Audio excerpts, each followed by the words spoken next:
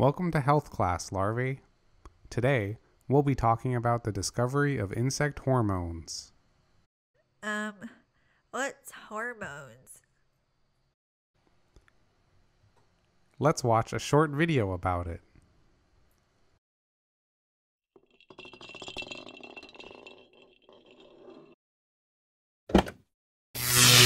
Fly School presents the ligation. Outside fly school, you may often see this, a human baby. As time passes, this baby grows up and eventually becomes an adult. This development is also seen in our kind. We flies begin as eggs, grow as larvae into pupae, and finally emerge as adults. In humans, one major factor that regulates this growth and development is hormones. Hormones are chemical messengers in the body, carried by blood, that regulate things like development and reproduction. Many of these hormones are created and secreted by a gland at the base of the brain.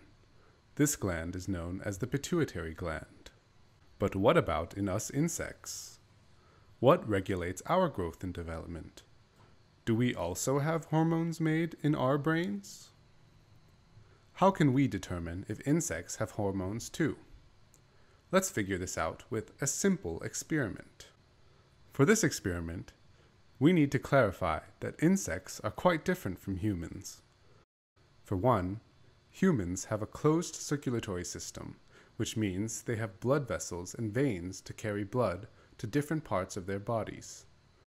But us insects have an open circulatory system, which means instead of blood, we have hemolymph that freely floats around in our body without the need for blood vessels. Insects also have multiple respiratory openings. While humans need to breathe from one place, us flies have 4 spiracles which help us breathe, 2 on our butts and 2 on our heads. These 2 characteristics allow scientists to perform really cool experiments like the one I'll be presenting next, the ligation experiment. For the ligation experiment, we hypothesize that insects also have hormones made in their brains that regulate their growth and development. To test this hypothesis, we can take a larvae and tie it in the middle. By tying this larvae in the middle, we block hormones from getting into the bottom half of the larva.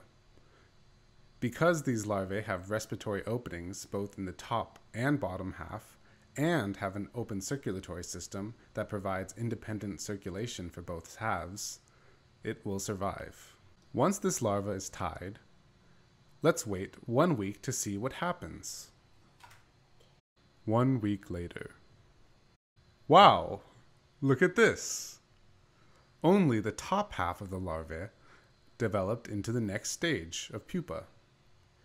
We can claim that hormones that regulate growth and development are made in the top half of the larva, most likely their brains. And if we block these hormones, the insects won't develop into the next stage. Let's watch a short demonstration from a human doing this experiment.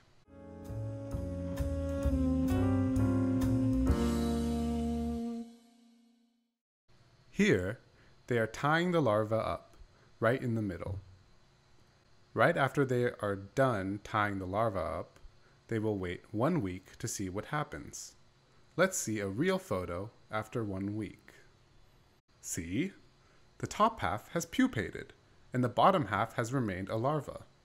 You can still see the spiracles there, the 2 brown dots. Now let's go over what we learned today. Insects have an open circulatory system. Insects have multiple respiratory openings. And insects also have hormones that regulate their growth and development. Okay, class. This ends my lesson for today. Go get ready for wandering, class.